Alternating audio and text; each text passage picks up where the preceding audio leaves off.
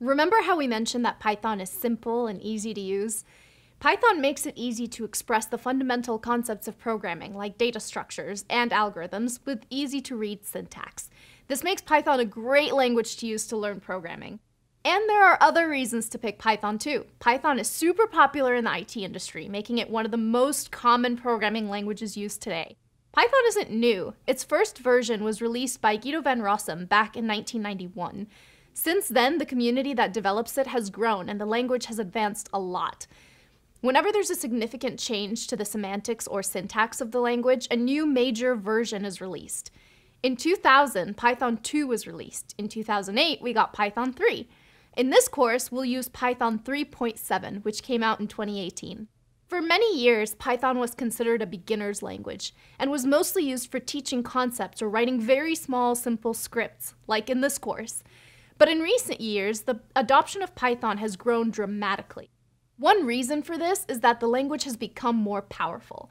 It's also because there's more tools available in Python for a growing range of applications. You can use Python to calculate statistics, run your e-commerce site, process images, interact with web services, and do a whole host of other tasks. Python is perfect for automation. It lets you automate everyday tasks by writing simple scripts that are easy to understand and easy to maintain.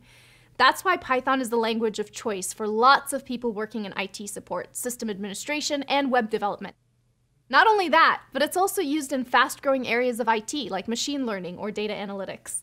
Last but not least, Python is available for download on a wide variety of operating systems like Windows, Linux, and Mac OS. And what's more, Python is so popular in the workplace that if you are currently working in IT, you've most likely encountered it already. And if you're planning for a career in IT, chances are you'll interact with Python quite a bit. So, there's a whole lot of reasons for why Python is relevant to today's IT industry. A large part of programming is learning through trial and error and asking questions. So if at any point you get stuck, don't get discouraged. Making mistakes helps you improve. The more you see failure or broken code as an opportunity to learn, the quicker you'll master programming.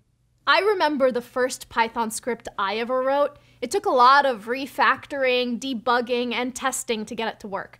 I relied on a lot of my teammates for help and mentorship and wound up spending more time on Stack Overflow than actually writing the code. Thankfully, you don't have to reinvent the wheel. There's almost always someone on the internet who's tried to do what you're doing and can help point you in the right direction when you're stuck. Sometimes it takes a village.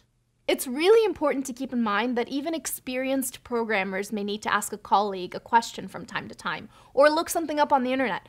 Whether you're a programming novice or have some experience in software development, remember, the best programmers overcome challenges by seeking help or using other resources. Once you've completed this program, you'll be well on your way to confidently programming in basic Python. There's lots of information online that will help you continue to develop your programming skills. For example, there are lots of online courses for specific programming languages. You'll find answers to your Python coding questions in the official Python documentation. You can use sites like Stack Overflow to discuss and share with other developers, and you can ask questions in our discussion forums. You can even subscribe to some of the Python mailing lists to keep in the know on the latest updates to the language.